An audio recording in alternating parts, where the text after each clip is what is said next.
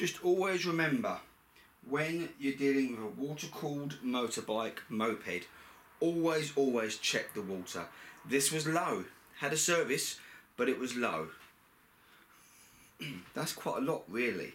Do you know, when you're pouring it in there, pump it through, start the bike up, make sure it goes through. Forgetting that can cause head problems. It's a 5-second job, you know, you must do it. That's bang on where it's supposed to be now. I wouldn't have been happy without knowing I've changed the plug, that I've done the water, 2 oils filled up nicely. He did give me a bottle of that, so I've made sure it's topped up.